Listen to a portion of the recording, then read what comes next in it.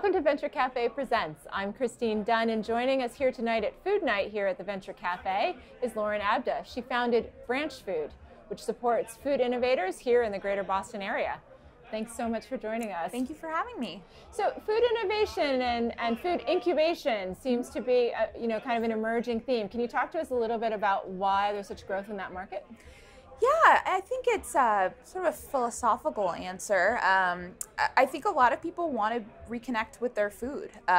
There's been, I guess, tremendously, kind of offensive things done in food on behalf of big food companies, and I think people are concerned about their health. I think we want to regain control over what we eat and how it impacts the health of ourselves and our families. And people are really changing the way they purchase and changing the way they relate to food. And I think that in many ways that's transforming the food industry in terms of new products that are healthier, cleaner being produced by big food companies, small startups that are launching really interesting, innovative brands that have sort of this, social impact but are profitable and are healthy.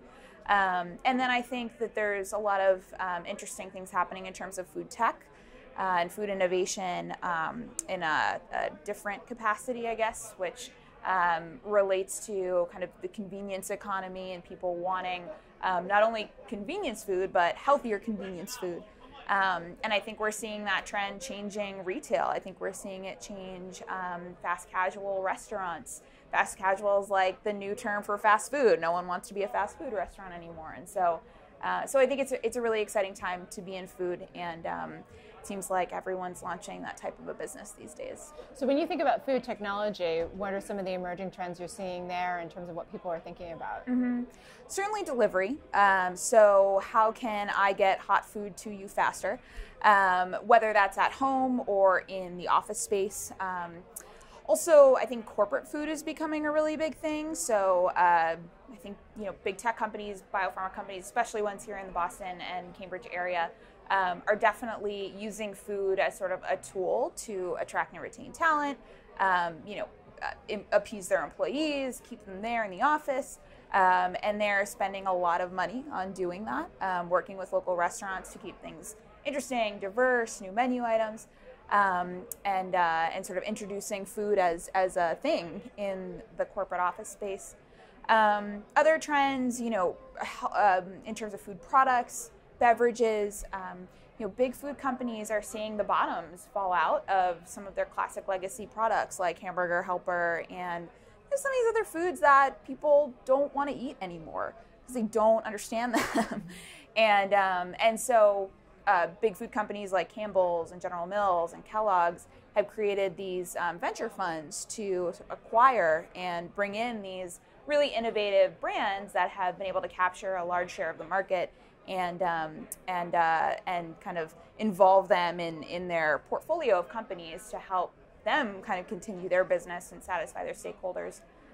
So I think that food is transforming in so many ways. But I actually think a lot of it is catalyzed by the way people are spending their money. So how does Branchfood support? What kind of services do you provide in your space? Yep, so we provide a number of different resources for people launching food businesses. They include workspace, so it's open co-working space that we have for people that are creating new food companies, whether they're a one-person founder or a team within a massive company. Some of which we have in our spaces. We also do a lot of events that highlight innovation. So we have an event upcoming next month. It's called Innovations in Food Tech for Health. And so we really use those as ways to help raise awareness about all the different innovations and technologies and products that are being created for the sector, and help give those companies sort of the airtime that they're looking for, and also pair them with a really engaged community, because I think that that's sort of interesting.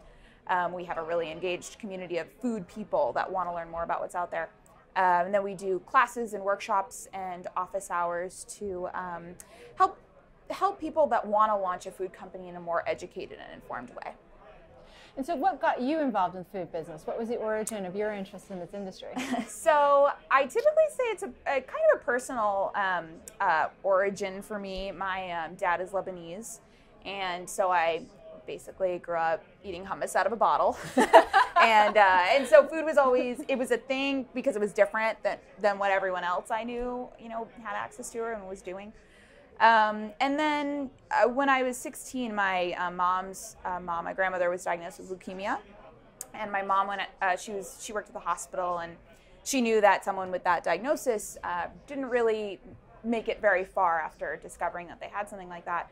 And so she went out to California to study with a couple of doctors who used plant-based diets to treat disease, and came back and completely transformed my grandmother's diet, completely transformed our diets. And it was around the time that I was kind of considering what school programs I wanted to go to for college, and ended up influencing my decision, and I've been in food ever since. So, well, thank you for joining us here tonight at Venture Cafe Presents. Thank you. Thanks for having me. For Venture Cafe Presents, I'm Christine Dunn.